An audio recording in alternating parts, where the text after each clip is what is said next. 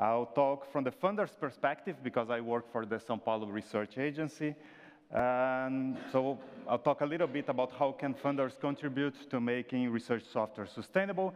My previous keynote colleagues that gave the previous keynote speakers already did a great job.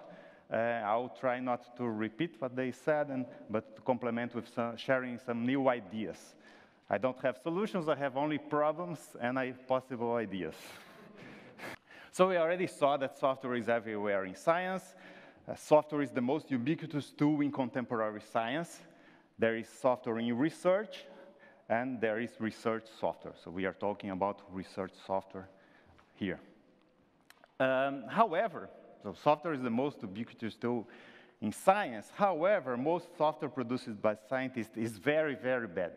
It's really ugly, shitty code that doesn't follow the basic rules of how do you build high-quality software that we teach in computer science. I'm a university professor in computer science, and we teach how to produce good software. But a lot of research software is written by physicists, biologists, mathematicians, economists, and they have very little or no training at all in software engineering, best practices, and computer science. As a result, they produce software that's very difficult to reuse, and most of the software that's produced is used only once by a single scientist. A lot of research software is written by graduate students, and the goal of the graduate student is to get their degree, not to produce robust software to be used by other scientists. Thus, most research software nowadays is not well architected, not well documented. It's hard to use, the usability is very bad. Therefore, it's not sustainable and it's not reused. And there's a lot of waste of resources, waste of money. We also know now that software is infrastructure. However, the funding agencies has a tradition of funding, in one side, innovative projects producing new science, and in another side, infrastructure, but meaning hardware infrastructure. Most research software is produced as a result of item A, above. There's little tradition of seeing software as a kind of infrastructure for research agencies. But item A alone, as we saw, is not enough to produce robust, sustainable software. So what's missing is funders must think of novel mechanisms to fund robust, sustainable, useful research software. Otherwise, we'll be wasting our money, wasting our resources with inefficient projects. The projects don't evolve in a pace that they could evolve if it uses good software. And also, a lot of the projects is redone because the previous results are not reused. How do you build sustainable software in general, not thinking of research software? First, software will be sustainable if we look at the projects that were successful, that lasted for over 10 years, sometimes 20, 30 years.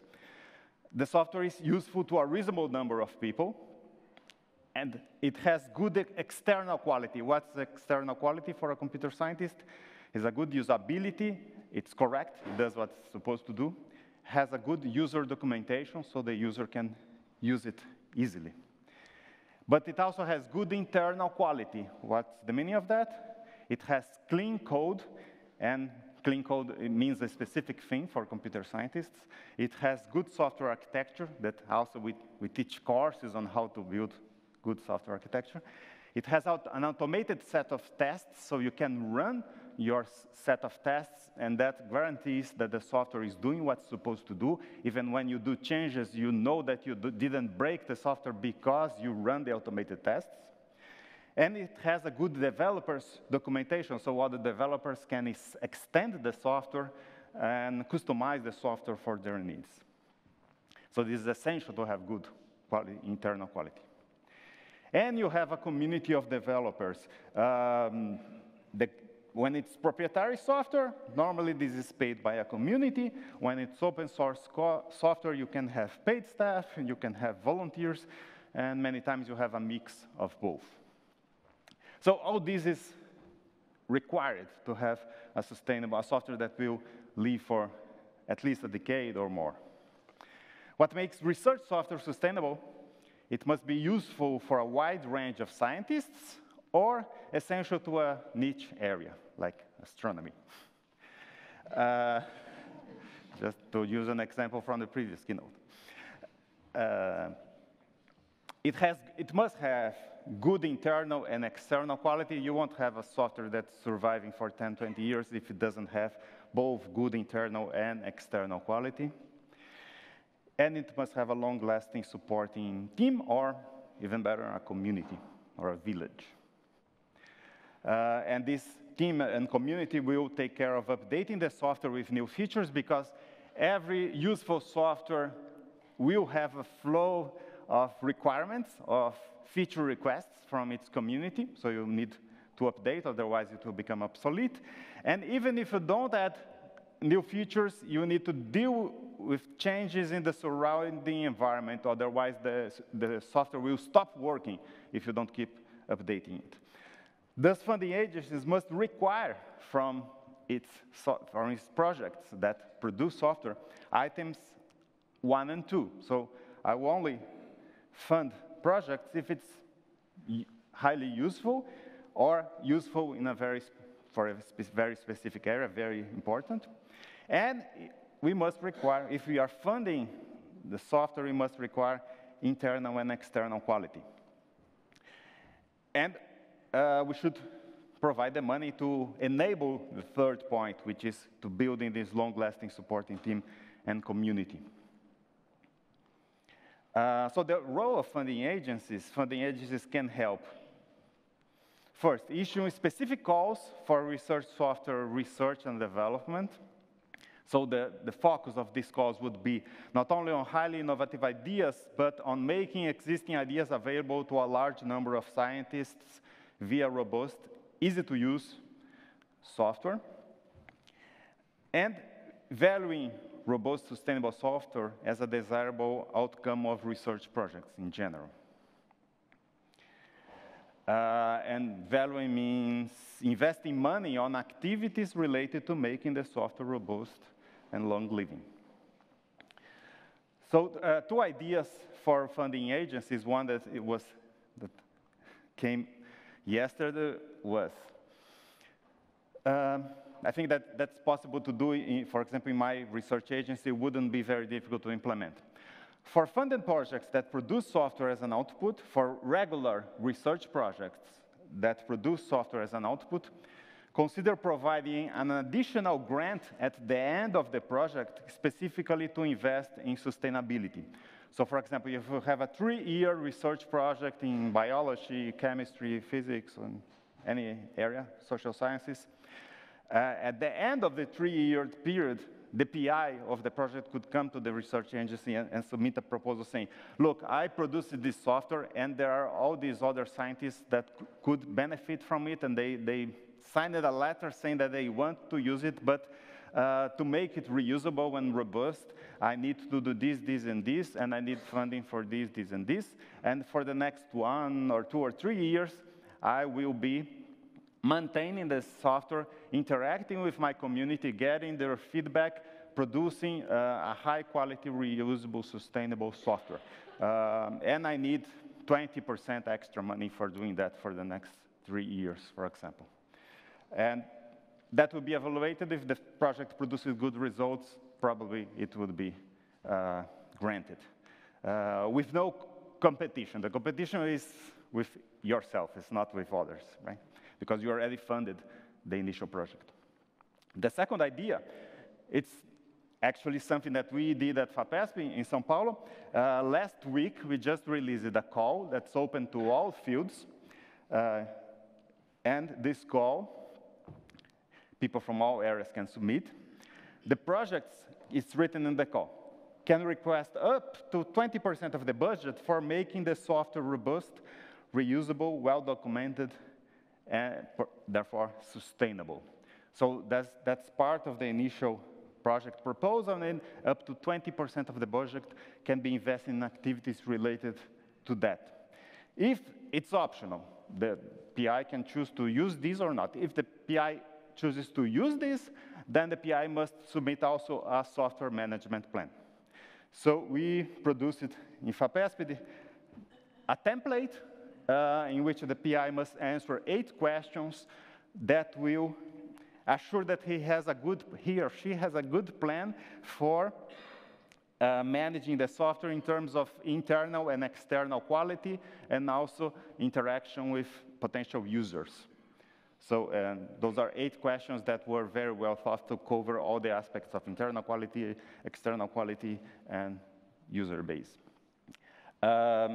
You are free to look at the document we made, but the eScience Center just produces that more complete and excellent document that's a practical guide to software management plans. So you can look at ours as an example, but I think this is a more comprehensive document that discusses what software management plans should include. So I encourage you to look at this document. Okay, and then what kind of needs a project would have in terms of assuring the sustainability of the software? So we need to fund graduate students and undergraduate students as we normally do. We have done for that for decades. But we also need to fund research software engineers. These are probably people from computer science with a good, solid background in software engineering best practices. But also research software product owners, which are more likely to be scientists or people with a good background in the domain that the software is applied, like biology, chemistry, astronomy, and so on, social sciences. But also community management, so a person to be a community manager, to talk to the users, to foster activity in the community, which is very difficult. It's very easy to create communities, it's very difficult to maintain the communities active for a long time. I've created lots of communities. Almost all of them died. So I know how to create, how to keep them alive. It's more difficult. And I think it would be a great idea. I dream with a day in which we will have in our ecosystem small companies, small businesses that are specialized in producing high-quality documentation and things that are important for software sustainability, like creating automated tests, assessing the quality and the performance of software, and doing quality assurance for scientific software.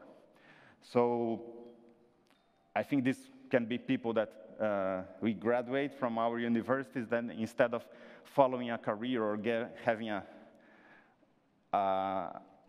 role in an institution, they can create their own startups, small businesses, and provide services. In my case, I have hired some small businesses like this, and it helped a lot. But, well, it's not common, but I think if the funding agencies make this explicitly available as an option, then this environment could flourish. For example, because the eScience Center does a great job in providing help with these things, for example, but it's one governmental agency with limited capability. If we had, like in the Netherlands, 20, 30 small businesses that would do that with quality, it would be great for the environment, in addition to the eScience Center. I don't want to kill you. You are the role model. We want to follow you. And another thing that I think very few people mention here is training. And I think there are 2 different kinds of training that are important, and maybe funding agencies can help. With the first one, I think it's the most important, training on software engineering best practices for scientists.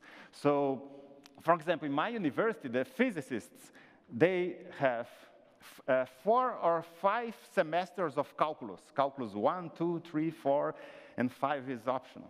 But they have 5 semesters. And they have only 1 introduction to computer science in the first year, in which they just learn the basics of Python. And then they are ready to produce garbage in Python. And that's what they do throughout their careers. They produce garbage in Python. But it would be great if they were required to have a second course in software engineering best practices, or maybe and a third that would be elective, for example, for the ones that really want to master it. And then I think science in general would advance much better. But well, this is changing the curriculum, and I think it's something that needed to be done, because one semester of computer science was enough in the 70s and the 80s when it was created, incorporated in the curriculum, but it's not enough now. But I think funding agencies could help having other training outside of the curriculum and as extra activities. And I think there would be a lot of scientists and graduate students interested in these courses of best practices. And the other thing is, these are a smaller audience, I think, research software engineering courses for software engineers, is to get an engineer and explain what's specific about research software, because our concerns in research software are a little bit different from regular software, so there's space for training that also. Okay, this is the end of my talk, but there's an important thing that I would like to tell you about. So the ReSA has a working group that's discussing this idea of issuing a multilateral international call for research software funding. And the idea is that a few research agencies from different countries, hopefully 4, 5, 6 research agencies from different countries, would issue a joint call to fund international collaborations to produce research software.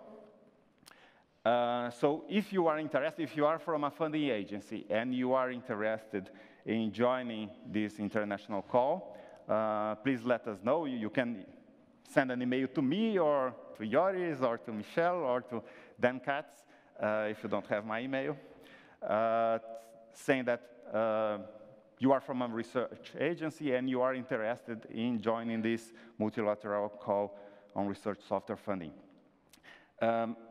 We created this survey because before writing the call, we want to have an idea of the needs of scientists or the desire of scientists for this kind of international collaboration.